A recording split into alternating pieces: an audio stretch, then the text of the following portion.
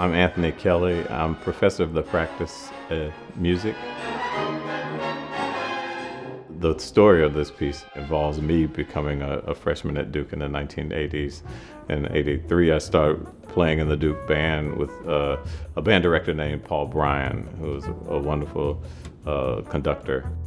I was watching a movie by Joanne Burke called Music on My Mind. It's just a bio of Mary Lou Williams.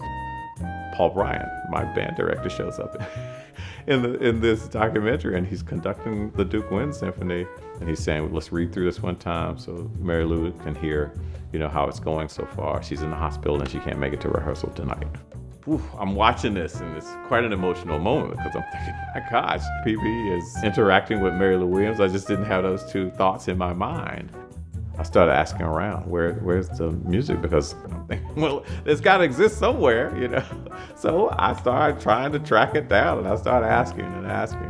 And finally we get to the Rubenstein Library, and some of the wonderful archivists there guided me towards a box that contained sketches. Now we go big.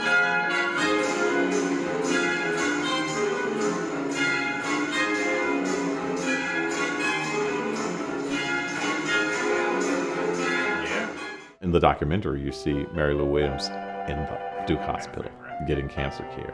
She dies writing this piece, and so it was never finished. So whatever I could find, I pieced together the best I could. I tried my best to also glue it together with elements that I thought might connect sections and give the piece a form that would have been complementary to her material.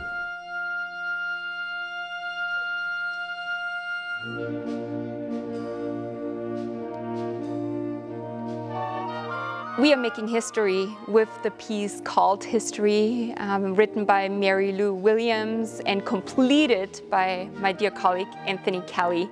It's a journey that Professor Kelly and Mary Lou Williams take us on, and it's fascinating how we get from the introduction to Movement 6, but it all is so seamless. He was inspired by so many of her other works. He had really dug deep and made sure he captured her in the music. He's done incredible research, and it does sound really authentic. But of course, Professor Kelly is in there as well, and his voice, which is so important to us as well. I am performing a solo at the start of Movement 4. I'm like the first instrument that starts off the piece, and it's really quite a special thing because I'm also in jazz band. And you hear the name Mary Lou Williams all the time. You hear all the unique impact she's had on that scene. So now that we have like a concert band piece, we have like a whole new venue for expressing her impact on the world, which I think is really cool.